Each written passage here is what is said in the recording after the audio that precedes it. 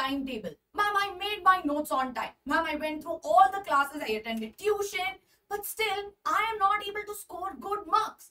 Where am I going wrong? How many of you actually have this thought in your mind right now? You can tell me, right? Take a minute. You can tell me how many of you feel this way. That you're doing everything possible. You're doing everything that your teachers are telling you. But for some reason, you are not able to get marks, and that's really demotivating you.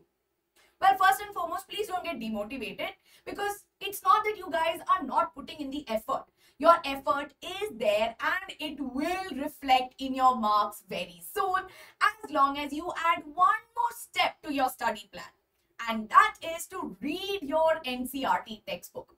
Now, effective reading is very, very important to attain conceptual clarity, which is why in this video, I will be telling you how you can read your NCERT textbooks effectively.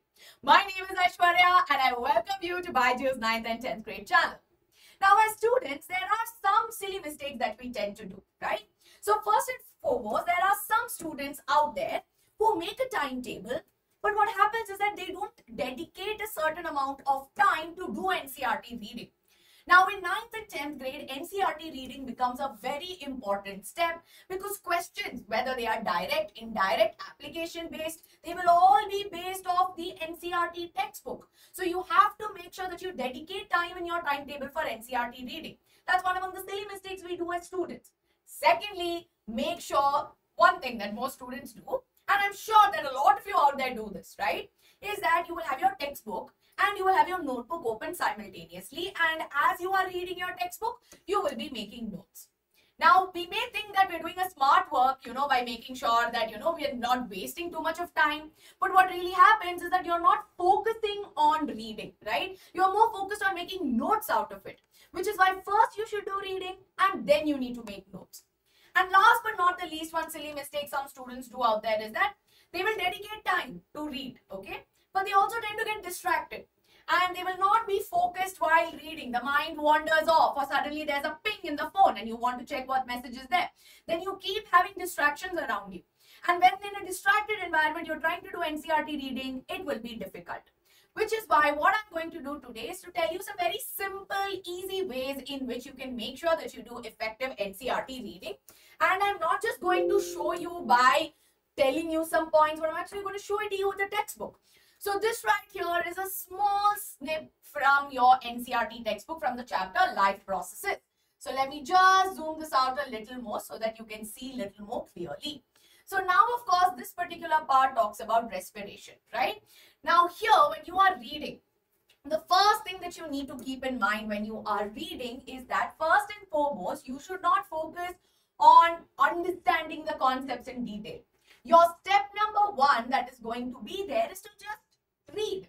Forget anything else, right? Not that you should spend 1 hour reading, 45 minutes reading. No, just read for 5-10 minutes.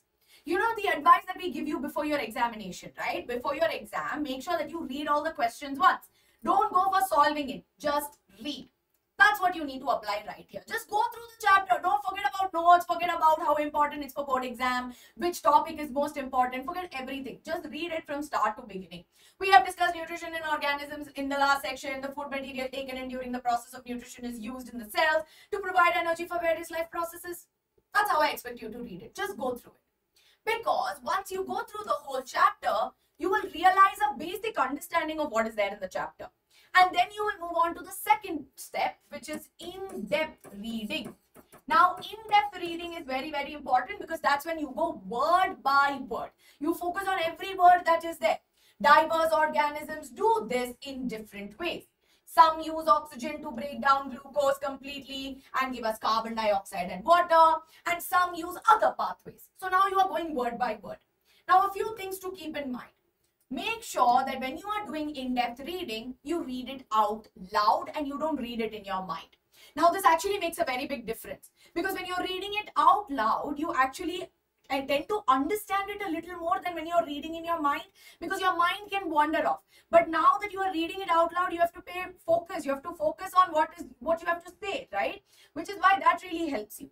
And secondly, please make sure you are underlining the important pointers so that you have done one very important job, that is to make sure that all the important pointers are underlined and marked in your textbook. Now, there will be parts that you have not understood, right? Conceptually, you have not understood. Highlight the parts, okay? You can use anyway. Maybe sometimes what I tend to use is I use hashtags, or you can use a star mark. Mark those points as things that you have not understood, and that is where you require conceptual clarity. Yes? So, how can you as students do effective reading? Yes, so step number 1 is to read the whole chapter and skim through it, right? And then make sure that after you skim through the whole lesson, you read it word by word. This step is very important. And then make sure that you read it out loud. Yes? And once you have done that, make sure you mark the important pointers, and whatever you have not understood, please make sure that you get your concepts clarified and you highlight it in your textbook as well. Now, some additional tips that I will give you is that you can use pencils, you can use highlighters, but see, again, usage of highlighters can make it very difficult to read. So I would always recommend using pencils to underline, right? And always another thing that I would suggest is that you use post-its also. Rather than directly writing it on your textbook, use post-its and fold it and keep it so that it's easy in case you want to write some added notes in your textbook. Now, talking about that, when it comes to effective reading, a few things to keep in mind, and these are some bonus tips you could say. First and foremost, make sure you have the CBSE syllabus printed and kept in your room. Many students 3 days, 4 days before board exam will come and ask me, ma'am, what is syllabus? If you are watching this video, I don't want you to be one of them. So make sure that your syllabus is printed and kept inside your room. Secondly, make sure that you either have the rationalized textbooks, or if you have your own NCERT textbooks, make sure that whatever is deleted is marked in the textbook. Later, you should not get confused. Oh, ma'am, is this portion deleted? Is this portion not deleted? No confusions as such, right? And secondly, make your timetables. Now, when it comes to timetables, you now know that you need to add a slot for NCERT reading. Very, very important. And then after that, make sure that once your reading is effectively done, you proceed to note making, right? So I would recommend this. Now, it's not like reading should be 1 hour, reading should be, 2 hours. Reading could be as simple as even 15 minutes to 30 minutes, right? And from that, you can combine your note making for the second half an hour, right? Overall, reading plus note making, you can, and maybe you will be able to finish it off for 1 hour, but this depends from subject to subject. So I will not really I'll not put a time label on it. And it also differs from student to student also. So there might be some subjects that I might do fast. There might be some which I will do slow. So again, make a timetable which works for you. And if you need any guidance, you know that Kriti ma'am has already done a class on how to make notes directly of NCERT. And Khushbu ma'am has done a timetable that will help you during your summer break. So you can check these videos out and to getting further understanding.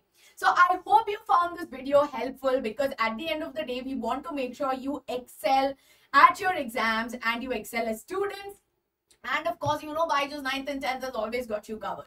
But if you're a new student, I welcome you to our channel. And as you all know, regularly we have classes happening from 6 p.m. to 9 p.m. for both 9th and 10th grade channels. So do not forget to hit the subscribe button, because BYJU'S 9th and 10th has always got you covered.